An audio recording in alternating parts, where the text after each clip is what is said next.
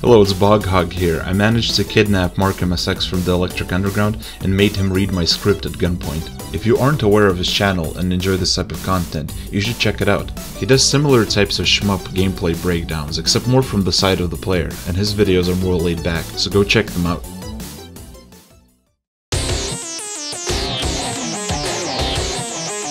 Design principles. Your goals as a SHMUP level designer aren't all that different from what they would be in any other genre. You must give the player a path to follow, one with many varied challenges which will test different facets of the game's mechanic, one that's both clear and gives the player a good amount of wiggle room, one with varied pacing and good cycles of tension and release. The level should remain interesting on repeated runs, as it's expected to be played a lot. What makes SHMUP level design seem tricky is the freedom the player has. Unlike other genres with gravity, floors, pits, and walls, SHMUPs seemingly place no limits on the player's movement.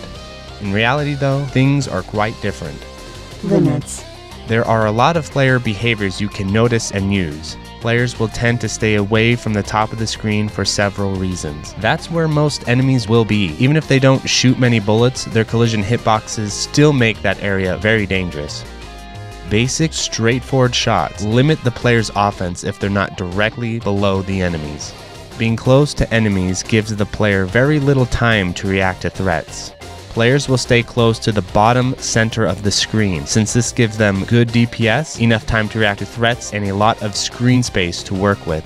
Players will get close to bulky enemies to do extra damage whenever they get the opportunity. Then they'll back away when the enemy starts to shoot. As long as popcorn enemies keep spawning in, players will be forced to move side to side to stream bullets and minimize danger. Players are inclined to avoid dodging bullets at weird angles, such as diagonal, because it requires more complex inputs and is generally harder to read. There are more patterns players will fall into. The best way to understand them is to play the games yourself and pay attention to what you're inclined to do. Defining flow. Flow is the sensation of smooth, sweeping, uninterrupted, and goal-driven movement. It's one of the most rewarding and enjoyable feelings you can get when playing a SHMUP level. To create a sense of flow, give the player goals by using high priority enemies. Use enemy spawn sequences to create a route for the player. Keep that movement going. Don't let the player linger in one place. Complicate and vary up the movement to make it more engaging. Flow isn't the end-all be-all of level design though. View it as a reliable core you can build on and come back to. Breaking a level's flow can be desirable, not just to vary up the pacing of your level, but also because some challenges require it. The Toplan pattern. This pattern is invaluable for creating flow within levels. It exists everywhere, but Toplan is the clearest and most blatant example. To understand this pattern, break the top of the screen into a bunch of lanes. Around 5 or 7 tends to be the norm, but there are no hard rules. The basic idea is to keep the player mobile by either spawning enemies on opposite sides of the screen or keeping one lane's worth of distance between each spawn. Higher HP enemies tend to require larger gaps than weaker enemies. You can play around with different configurations as long as they follow this simple rule. Improving flow.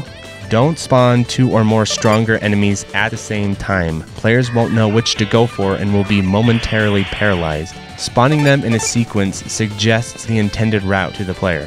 Try to avoid clustering enemies on one side of the screen or stacking turrets or tanks vertically. They break flow by forcing the player to linger in one area. Avoid spawning enemies too close to the edges. Try to give players enough wiggle room so they don't get trapped.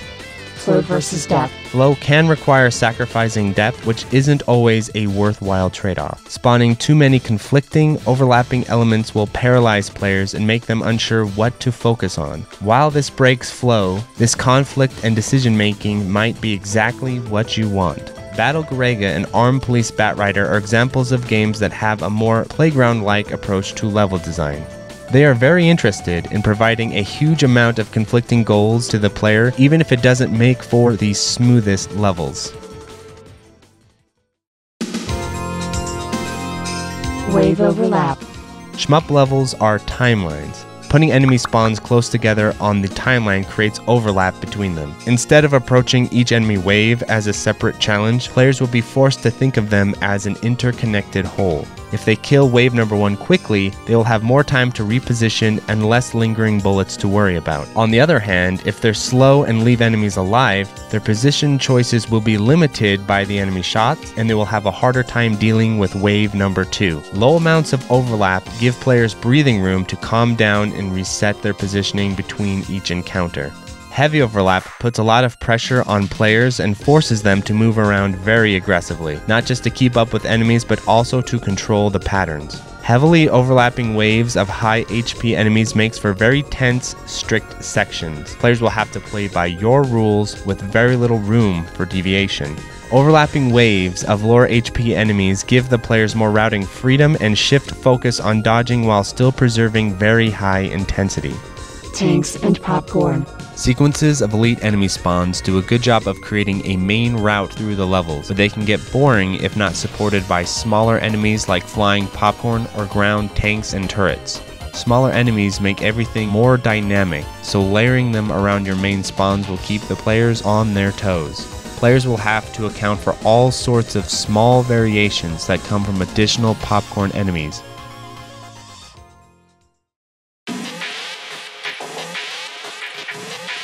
Varied sections. Try to think of the theme of different sections of your levels to prevent them from blending together. Some sections might focus on popcorn rushes, some on ground turrets. Some sections can have a lot of destructible terrain mixed with the enemies. Some can focus on getting just-in-time bullet cancels, and some can be extremely tight gauntlets of difficult enemies.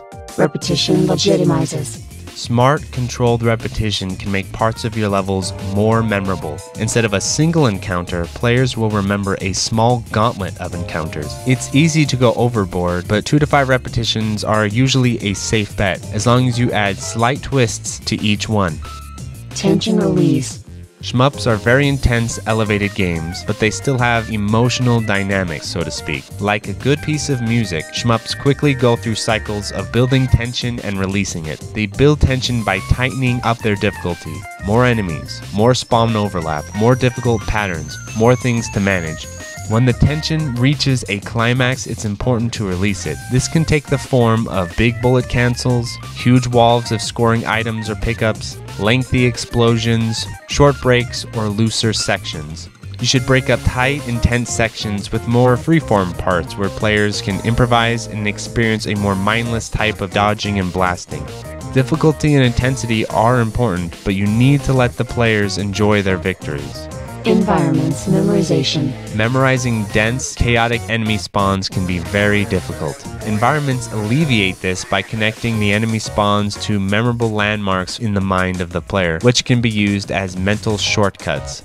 Foreground-background interaction is key. If enemies spawn from ground hatches which are baked into the surrounding scenery, it will be easier to simplify and remember their spawn points. Destructible background objects also serve as anchor points that action happens around. This effect is even more useful in caravan shmups which have variable enemy spawn timing. It breaks up memorization into digestible chunks. Non-intrusive set pieces are also great for breaking up parts of your level, especially if enemies are tied to them in some way.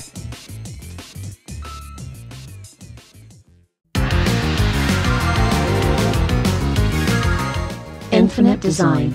Modern game levels are primarily designed for a single playthrough and thus prioritize first-time fairness, variety, clarity, good learning curve, non-exhaustive pacing, and memorable set pieces. If this style of level design is a horizontal line, then arcade level design is an array of lines stacked vertically.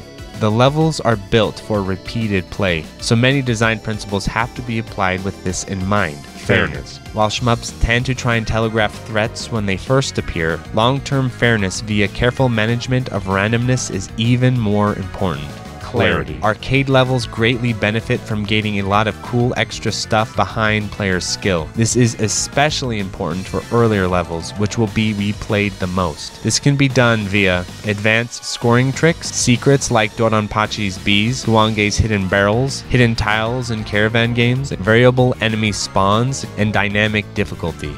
Learning curve. Players are not expected to learn and build strategies on the fly. Instead, the learning curve is spread across many runs. Consider this. Have players learned anything after a game over? And can they use that knowledge to create their strategy for the next run? Pacing. Be careful when playing around with dynamic pacing. What would be a small nuance or a welcome change of pace in a traditional level can become a major flaw in arcade games. Even something as minor as ship intro animations add up over the course of many runs.